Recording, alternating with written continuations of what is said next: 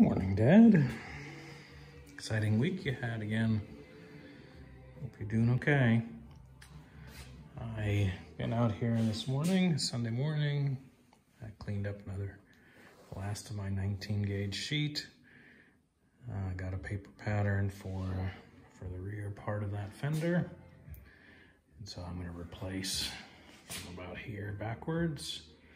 And so I'll need to, I'm just sort of getting, I have made gauges for the top there. They're mostly the same. They're just some pretty subtle differences. Nothing that you probably would ever notice, but I'll try to reproduce it anyways. So basically this just is there's no curvature front back, but there's curvature this way. And so that will give it some strength. But for now, my plan is to use this trace, cut the piece, and then trim accordingly, and then work on making that bend across the top. And I had such a hard time on that last time. Beat up my shoulders and stuff that I made myself a sort of a bender here. This is sort of a cheapo's pipe anvil.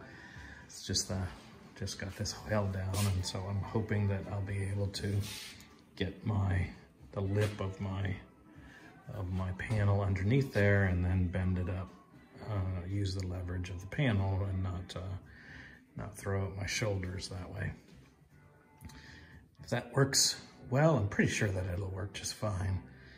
I'll just keep doing that until I can get the right shape. So today's job is to trim this piece up, mark it up, mark where I'm gonna make my bends, and then get it on over to my pipe anvil so I can make the bend across the top there.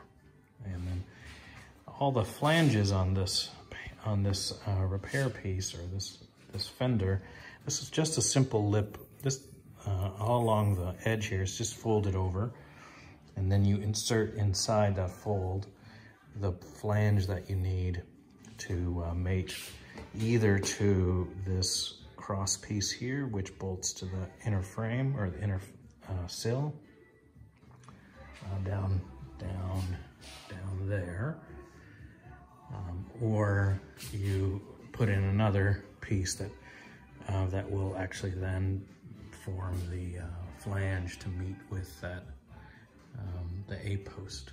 And so, because that A-post comes in here on this side and mates and then gets bolted to the A-post. So there's a flange that's created that way.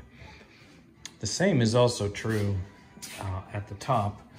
You know, there's just a 3/8, maybe ½ inch flange that gets folded over all the way across the top.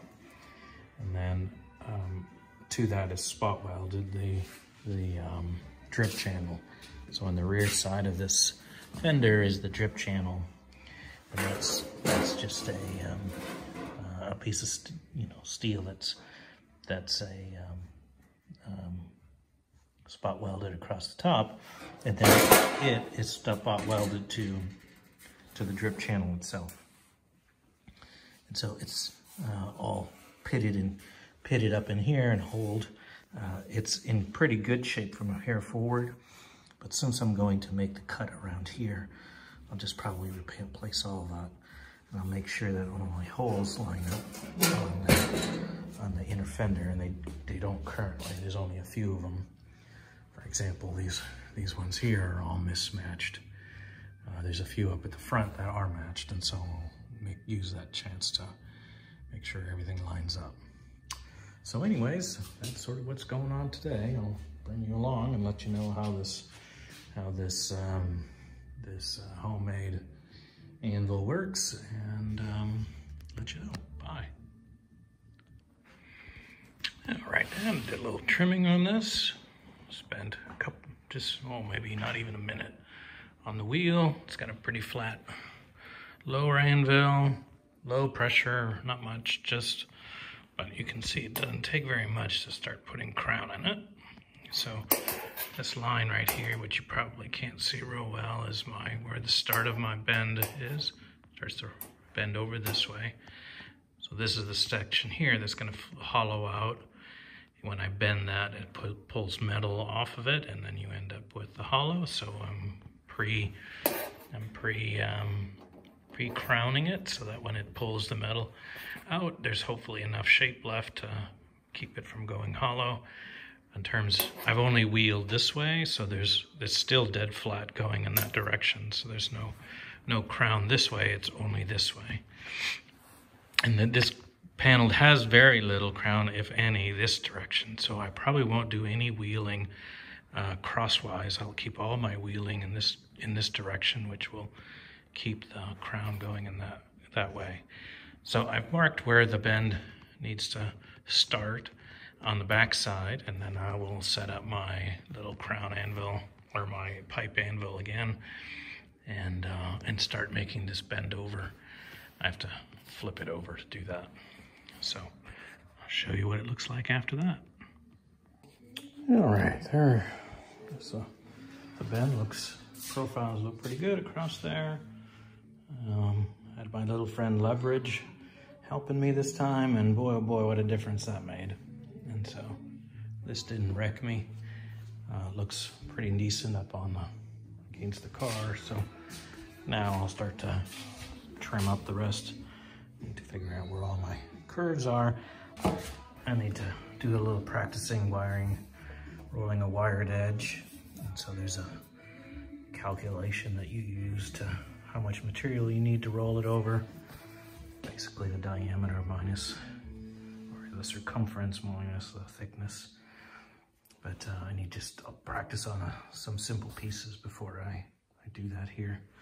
Basically the wired edge goes from about here or so up, and then over to the here, and then joins up at the other side. So I was successful in being able to avoid getting a hole here, a cavity here, low spot, and that looks pretty good. There's almost no shape from forward to backwards. There's still plenty here, and I'll be fine-tuning the roll in here on the wheel when it's time, and I'll be wheeling it in that direction to sort of create that shape. But for now, you can sort of see some of my marks here. Those marks there are my fold lines, and so in some of these cases I have a fair amount of extra material, but coming along. Howdy, Dad. It's been a while since I've been out here doing any videoing for you. Sorry about that. Been gone pretty much every weekend to see Evan. It's his last season of baseball, so last spring in the sun, as they say, although it's a pretty cold sun. And so it'll be sort of a big change for him and for us. And so I've been working on this rear part of this fender. Slowly coming into shape here. Got the top turned over. Looks okay. It's about the right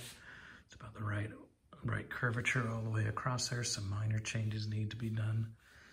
I sort of made it all the way across. And there's a little bit of a hollow section down in here. But as soon as I start turning this edge here for the wired edge, that's gonna pop up, and it'll hopefully look will be okay. It's a little low down in that corner. I'm gonna do just a little bit of light wheeling before I start turning those over, because as soon as I turn over that flange across the top here and across the bottom here, it'll go hollow, so I need to pump that up just a little bit. So as you can see here, there's a gap. So that gap comes from the fact that this is almost dead straight as you come across the top here, and then right about there, the fender starts to drop. So you can see how much it sort of separates by that point. So my plan is to make the cut about here, maybe just about there. I'm gonna let this thing come across horizontally. And then right before it starts to dip down, that's when I plan to make my cut. So all of this will be off, and it fits pretty well. If I flip it over, it'll fit pretty well there. So So anyways, yeah, taking this slow. There's a support rib that comes in alongside here. And so it's a very, very weird shape, and it's taken me for a long time to get it right. And here, this is sort of the kind of what it looks like, and it's got a very strange shape. It's took me a long time. This is not even a very good, it'll be okay, but it's just not perfect. And the other, it's replacing one that was all rusted. So it fits in behind there and gives it some structure, and it's really tricky to do that up in that top corner. So anyways, next thing I do here will be, I set up my wheel here last night, do a little bit of light wheeling down in here, and then once I'm happy with what that looks like, then I'll start to turn that edge over here. And then I'll turn this part of the way. And the plan is to, maybe turn it a quarter of the way.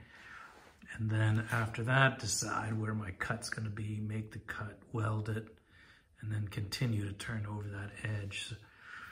Because depending on how it goes, you can actually push the body there of that that fender in and out by stretching the edge that you're turning over.